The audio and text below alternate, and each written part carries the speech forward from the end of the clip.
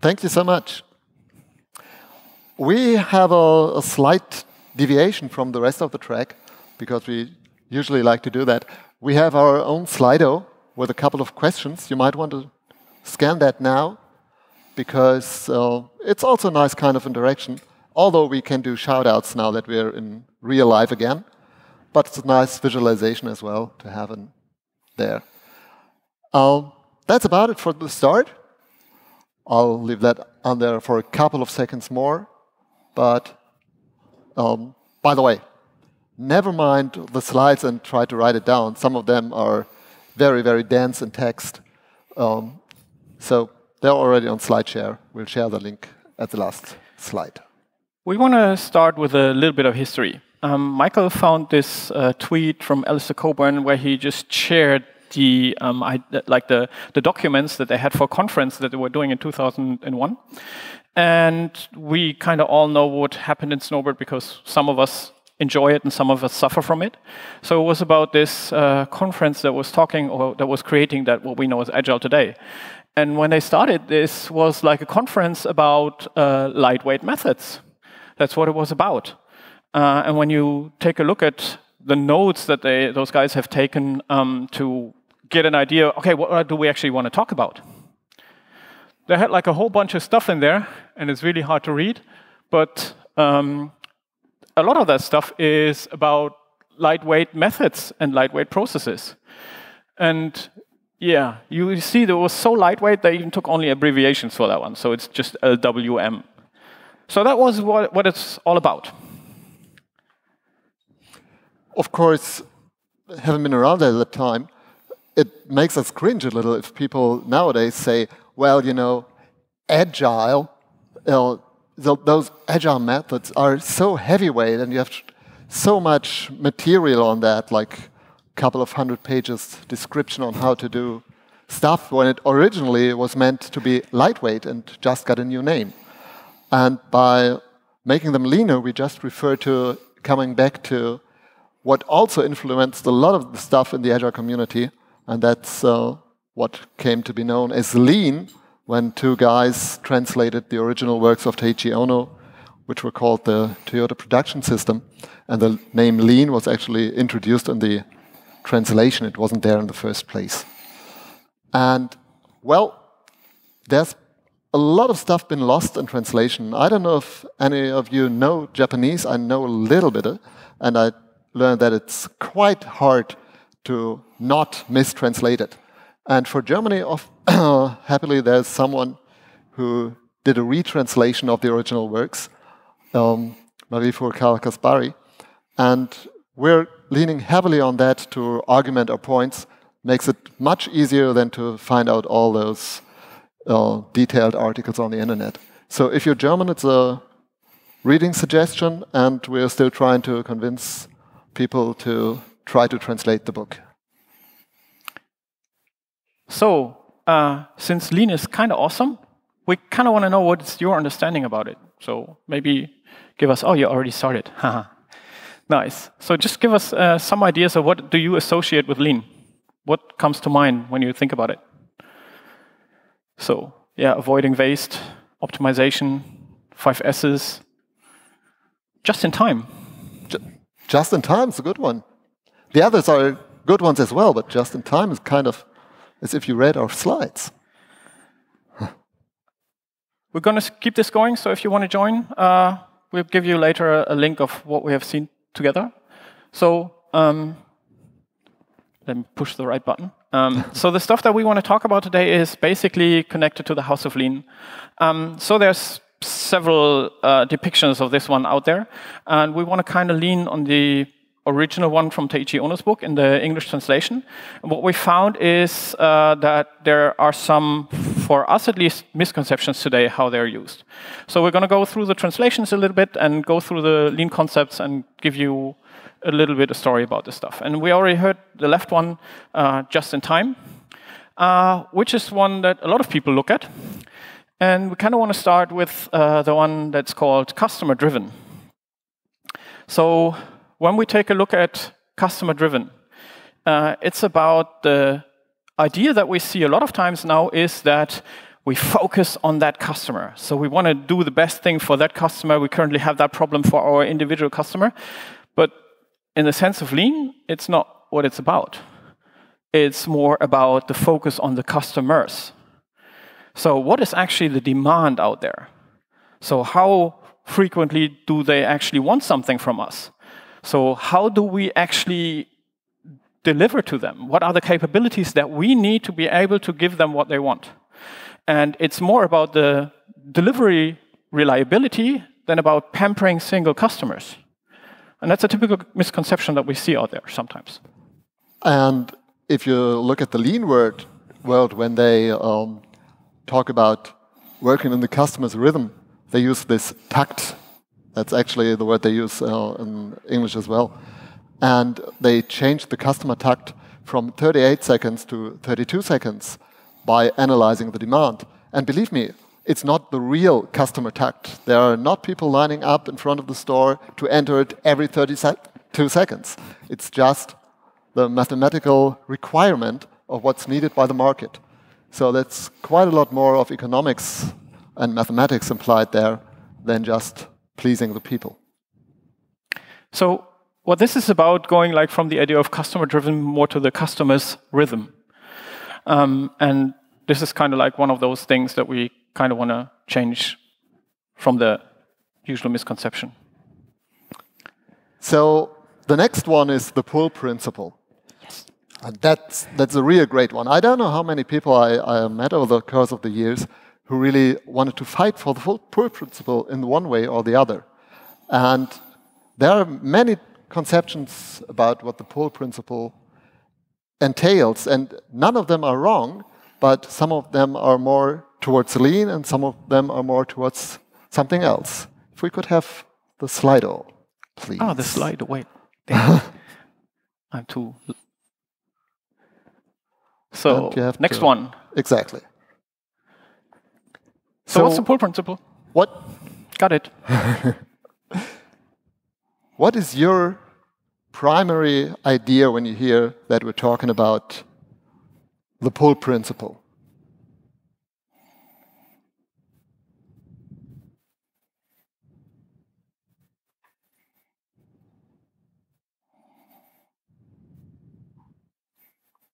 Work is selected by the people who will work on it themselves, and the state of the system determines when work is started.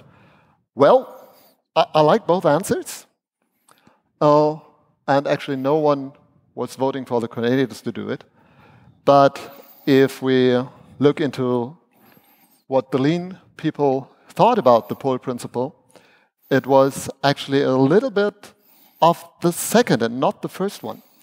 So you all might remember the last 2 years where we had these restrictions on how many people go into a store.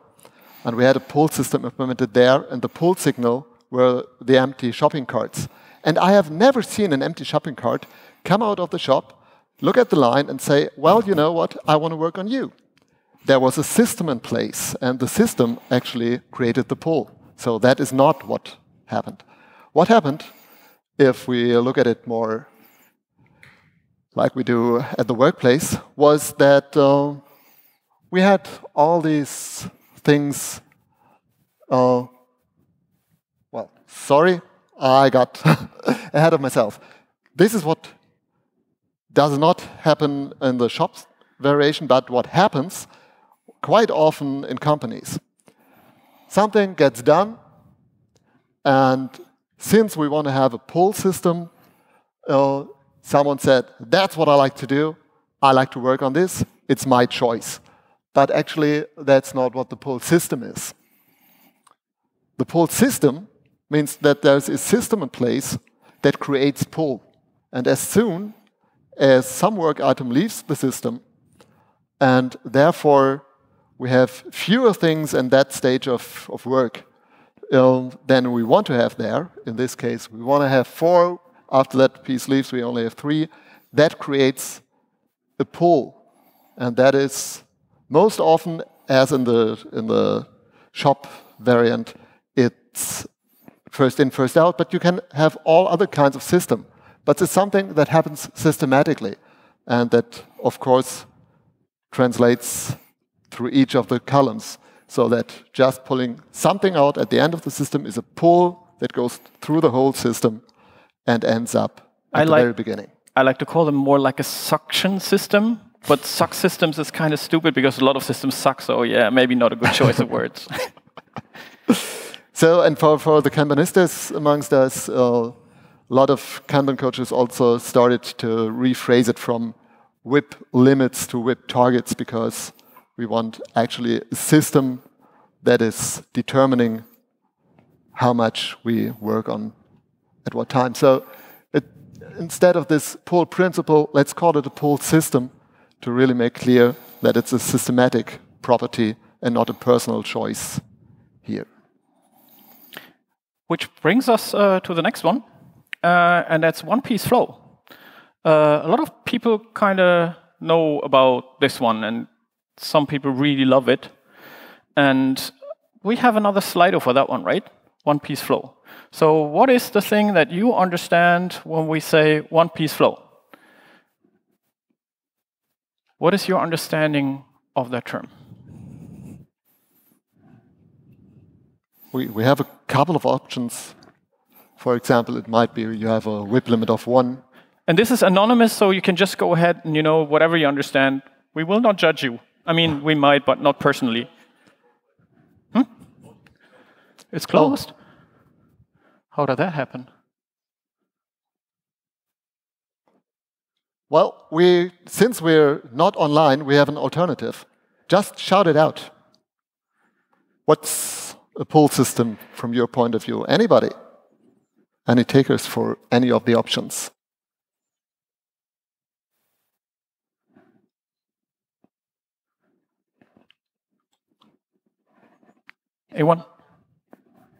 Anyone brave enough to say something? Oh, no, it works. Oh, yeah.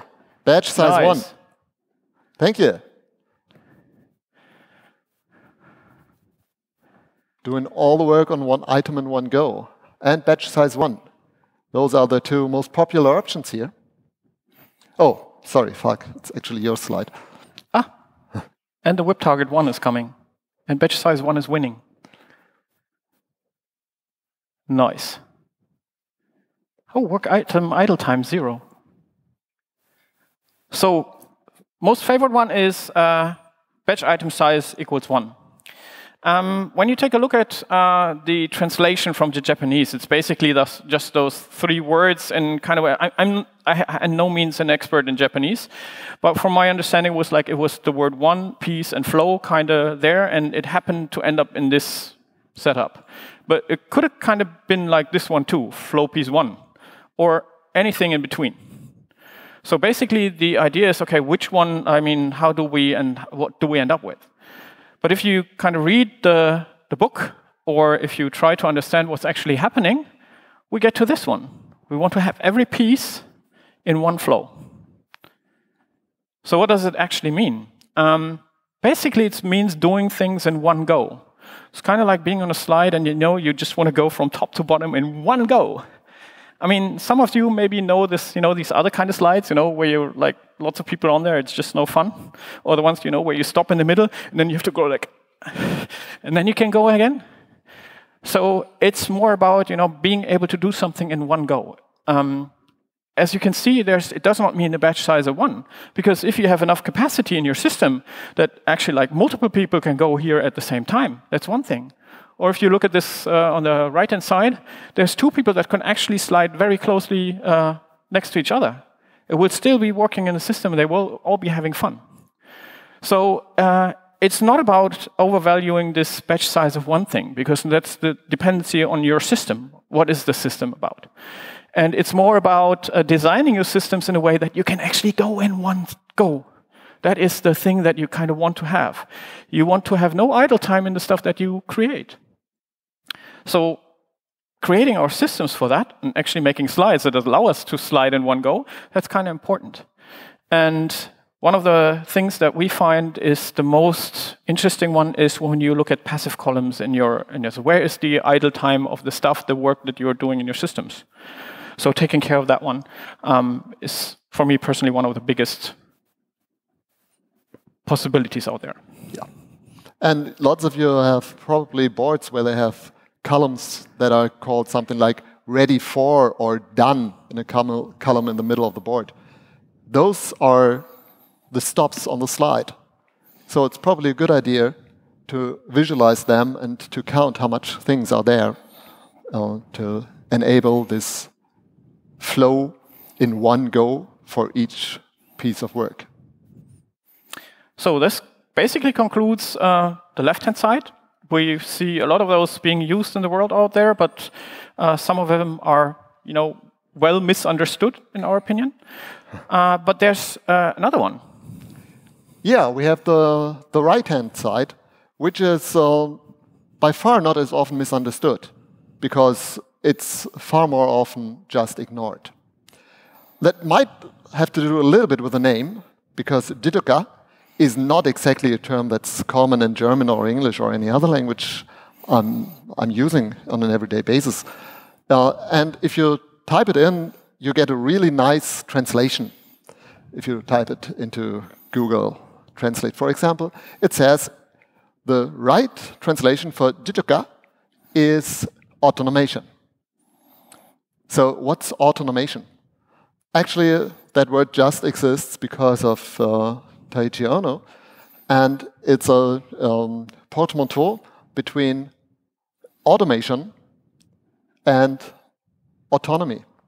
So it means automate to create autonomy, to create agency, to enable people, to give them more efficacy.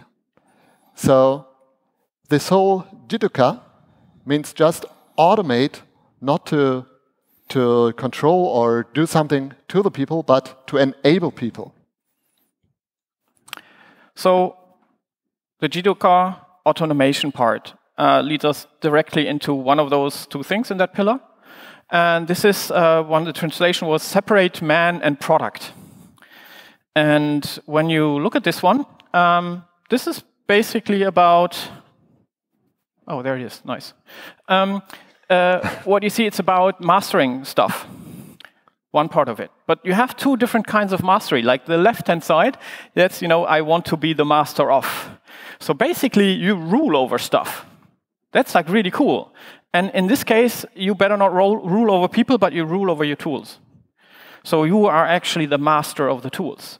And there's the other side of it, to master stuff as mastering your craft. So be really good at that stuff that you do. Be really good at using those tools. So it's about mastery and to master your tools. In reality, we a lot of times see this stuff. We just picked our favorite, my favorite tool. That's my arch enemy, Jira. But it's not the only one. The same holds true for Slack, Outlook, you name it. It doesn't even have to be something where you move Post-its. So basically, it's like in a lot of cases, Jira rules over us.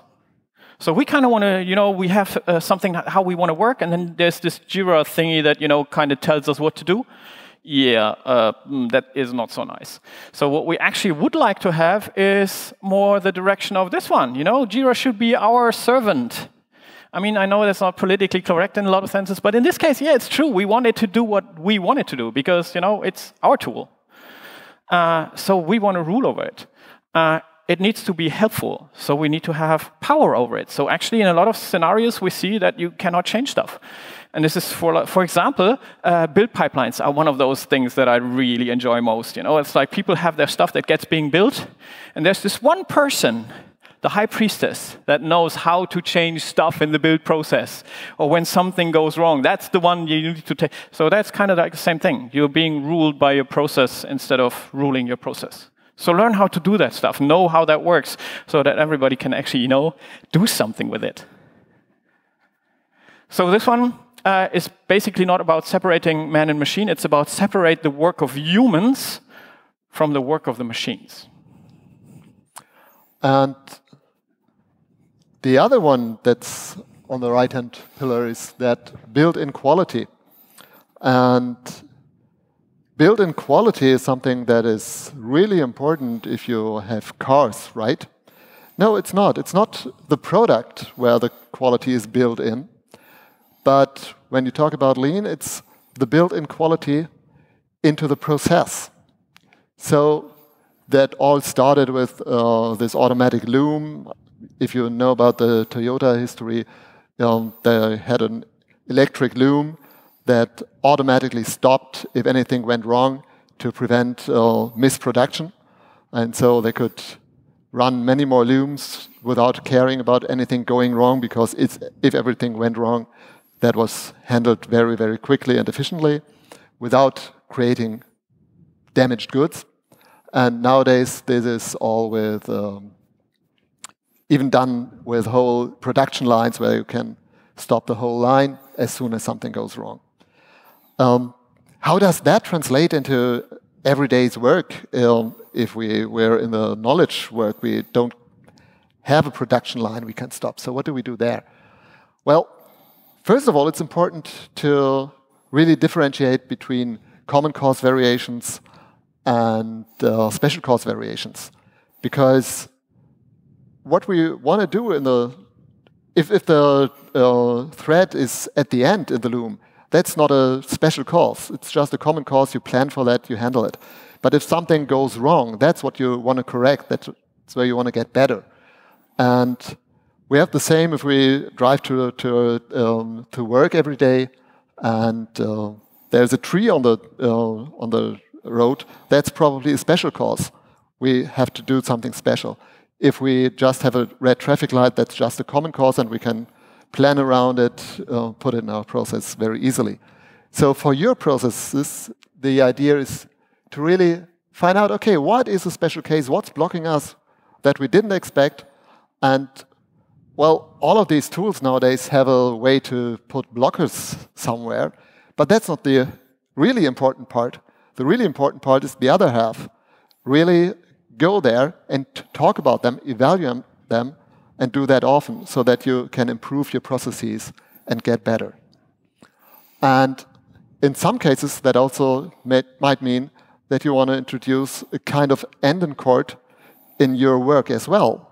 For example, if something doesn't build anymore, it's probably a good idea to wait a little bit with implementing new features, because something might have been changed so fundamentally that your new features won't work anymore anyway. So it's recognize the deviations and stop. Because sometimes you turn those special cases into common cases because you find out, oh shit, they happen more often than we recognized.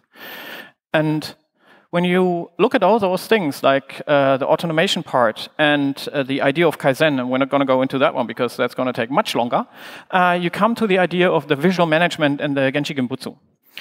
And if we look at the visual management, it's that thing that helps us to actually see those things, to make it transparent. We have things like this Entenboard visualization, where you can actually see stuff in real time that's happening, and this gives us information where we want to go. Or you have a visualization like these Kanbans to have an idea about the production, how much capacity do we have, what do we need.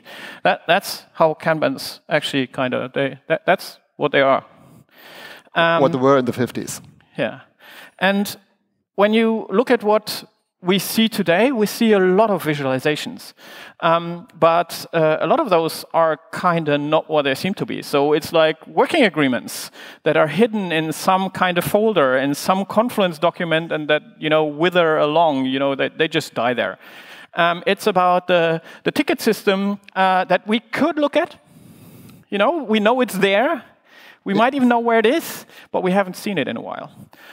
It's about those statistics that we have. We have awesome statistics about the stuff that lie on the team lead's desk. Nobody ever sees them. Nobody ever looks at them. So this is not the stuff of visualization that we're actually talking about. When we talk about this visual management, is the unfortunate thing about this is you can't, from the outside, really see if a visualization is a visualization in the visual management sense. Because what you need to observe as well is the interaction. Because it's the visualization with the interaction that's happening. It's about how do we use that to actually do something. And we know a lot of things where this actually goes wrong quite a lot, as you probably know, like dashboards that wither. And that brings us to the second part. Sorry for switching the slide. I was looking at the wrong display. Yeah. So Genchi Genbutsu. Genchi Genbutsu, another nice one. Genchi Genbutsu is the place where the real thing at the real place. That's another nice one. Go to the place where it happens. And we already had that one. Visualize at the place where it counts, where things happen. Don't have it somewhere far off. And if you combine that with really discussing the work where it happens, instead of at the manager's office, really going to the place where the problem is, you get to the real basics of the whole Genchi Genbutsu and Gemba walk idea, to really make sure that you look at the situation, where the situation happens, to go there. In Japan, in Toyota, it's forbidden for managers to call the employees to have them report. They have to go to the place of work and really discuss it there. It makes a whole lot of a difference, and the same is true for today's work. And you might know this name, the Gemba walk, where you actually go to the place where it happens. Funny thing there, if you look into Japanese language, the Gemba is also the crime scene, or the Tatort in German. And this is, once again, something that we really have in this notion of go there. You can't solve a crime without at least having seen the real place. You have to be there. Really good advice for architects, by the way. You know the ivory tower thing? If you go there and see and actually work with people who actually program, can be really helpful. And they even industrialized that and built something called the Toyota Kata on that, where it's the manager's job. I don't want to go into this really short 4-step process, which Mike Ruther described in 439 slides. Maybe it's not such a simple 4-step process. But that's how the process development is handled in a lean context. The people who actually do the work define the processes, and they develop the processes, and they continue to build on it. And it's the manager's job to coach them and to help them achieve their goals. And they don't do that at the manager's office. They do that on site, where it really happens, at the crime scene. And one of those things that I find really interesting about that stuff is when we think about evolutionary progress, it's not just iterative. It can be revolutionary changes as well. So we can evolve like in different ways. It's not only just the tiny steps. Okay, where are we? Oh yeah, the roof. Brings us back to the roof. So basically, when we take a look at this stuff, the roof was translated as highest quality, lowest cost, shortest lead time. But there never was when you look at it, you don't see the connection. And there is a connection. So when you look at it, it's about quality and lead time. And that stuff results in our cost. What it's really about, when you look at how Teiichi Ono was working that one, it's about the sustenance, subsistence of things. So how do we actually live with that? So it's about that stuff that takes the quality that we deliver and our care for the customer's rhythm into what we have as stuff that makes our lives better. So in this case, the crafting quality is essential. It's about our craftsmanship. It's about not making shit, like not botching around. So that's one of the essentials in this craftsman's view. And crafting is not only like software crafters. Crafting can be anything. You can craft a plan, you can craft a design, you can craft a proposal, you can craft an article. It's really about being in the sense of the good craftsperson who really takes pride in their work and knows their craft by heart. Be really good at what you do. And this additionally means, like, if you're a manager or a leader somehow, that you kind of have to understand what that stuff is about. It's not just that you can look from the outside, but you have to understand the inner workings of that stuff. You don't have to be able to do it yourself, but understand what it's about. Otherwise, yeah, it's kind of a waste of time. So what does this quality mean? It's my future self should never, ever tell me, oh, why did you do it that way? So if I know that future me will be angry at me for doing it like that, I probably shouldn't do that. Nobody of you knows that kind of feeling, right? And Marie Fuhr-Kaspari actually had a nice term for that. In the German version, it's nichts soll für die Katz sein. And funnily enough, we can say that in English with a different animal. It's nothing should be for the birds.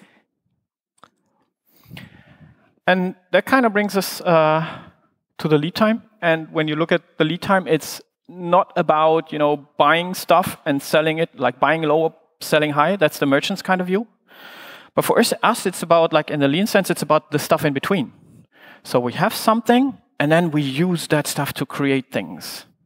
We make something out of it. And that stuff in between that comes to the customer, if we get excellent at that one, that is when we get the benefit. It's about being better in how we do it. Huh? So Falk mentioned this term already. When we see cost in today's lean literature, it's translated from a more complex Japanese term, and Taichi Ono is talking there about subsistence. It's about making not only ends meet, but really making the stuff we do create the potential for more things to do, like whatever is necessary to build more, to get through next years, and so on. Important side note here is the subtitle of the original book is Aiming for Management Beyond Economy of Scale, if you translate it directly from the Japanese. So it's all about, it's not economies of scale, it's really making a living by what we do, by what we create. So this kind of concludes our run through the house of lean in terms. And this is kind of where we go ahead and think about, basically we think the automation part is kind of too much neglected. The thinking about the waste is kind of like we think about, reducing waste in the kind of wrong way. It's more about how do I not waste my valuable lifetime when I do stuff so that I feel it was worth doing something. So it's more about those things. And, you want the Slido, right? Yes. Yeah, I always forget about the Slidos. So we have another question. Is it this one? No, it's showing Q&A. You should. Yeah. So, which opportunities for improvement could you notice at the Gamba tomorrow? Once you start looking at your, Scrum, Safe, XP, Agile, whatever you do, doesn't matter, implementation when you look through it with a lean lens. So if you just take the things we talked about, the 2 pillars. If you have an idea what you kind of want to look at or what you found interesting. Maybe you look at your own implementation of some processes you have, and you might find... Or if you just had another 40 minutes nice nap, that could be too. Yeah, I love that one. Thank you for this one. Yes, whoever it was, thanks for more work on the pipeline by everybody. So many people do even not know how to build their product while they're even working on it. Interesting. Anything else? You can also just shout it out. Just saw 3 people typing, 1 more typing. We have 1 participant is typing. Hey, I like technology. 3 participants are typing. No Big Brother here at all. Yeah, no pressure. You're not being watched. Shall we just go ahead? Because I think you can also shout it out if you want to. But typing is more fun, right? But typing is more fun. We'll look at it later, and would just like to use the last 3.5 minutes for answers. Yep. To questions. There are some questions, but they're in 2 different places. So how can you be on the crime scene in a remote scenario? Well, being at the crime scene in knowledge work doesn't always necessarily mean go there physically. Especially when we talk about stuff in the knowledge work that is not working, we very often see people who talk about the problem, who are not really working on the problem, just getting reports about what's really happening without looking at the material they're talking about. And especially in knowledge work, it's quite easy to really say, okay, let's do a screen share. Let's really look at the problem at hand that you're talking about. And for me, that personally means if I'm working some kind as an architect or as a person that wants to like go into that, go to the people that are, like actually have a conversation with them in their realm, looking at their code, asking their questions, actually being there, instead of just telling them what you think is right and they just have to listen. There's another question about remote settings. Do you have examples for visualizing things when they're seen in a remote work setting? Come again? I didn't get this. So if you're in a remote work setting, how do you do the visualization? Do you have examples for that? Yes, we do. And actually, we dropped that slide, unfortunately. Now, unfortunately. If you have logon screens, you can put visualization on the logon screens. If you have some kind of board that you talk about, when you talk about the work, you can have the statistics on that board as well, so that it's not some separate place you have to go to, but you just put it in the place where people go anyway. On the start page of the, what's it called? The meal plan, for example. If you have a current number of user errors, end-user errors, or end-user complaints on the meal menu on the top of the page, it's hard to miss. I have one really nice story about that, what I really liked, but didn't happen. It was like an organization that we've been working with. They introduced the concept of the ending court, and seeing an ending court is not easy. And so during some hackathon, a group of people, created these small devices that you can just build with a small microcontroller, and you can just set it next to your computer on a desktop at your home, like building that. It's not really hard to do. And then whenever that stuff goes off, you can see it. It's like a visualization right at your home in a remote work environment. That was a really awesome idea. Didn't make it completely, though, no, unfortunately, not many of those devices were produced. I think we'll take time for one more question, the last one. How is a pull system or process-driven built-in quality different from letting a process rule over you? Can you say that again? How is a pull system or process-driven built-in quality different from letting a process rule over you? I don't personally understand the question. I get that. Yeah. Do you want? Okay, I'll take that again. Sorry. The huge difference is what you see at this crime scene slide. It is not a predefined process. You define the process, and you means everyone working in the system every day of your life, or every day of your working life at least. You don't take a prescribed process and be ruled by it, but quite the other way around. That's the whole idea of automation and Jidoka, that actually you are the master of your process. You might have some things in place to make sure that you agree on the process, but it's the people who do the work who are in charge of the process. So it's actually turning it around completely. That's kind of in Scrum, the retrospective, that people kind of, they kind of do stuff, but they actually rarely look at their own process and actually change it. So we a lot of times complain what we don't change it so that it's better for us. That's a really great point, actually, where to go there, where it's built in. And that's, again, where it comes into place, that you need to be master of your tools as well, because if you have your process in your tool, and you as a team are not able to work with that tool to change the process, you're not the master of your process. So it really all ties together. And I think with that, as last words, we'll thank you very much for the talk. Thank you.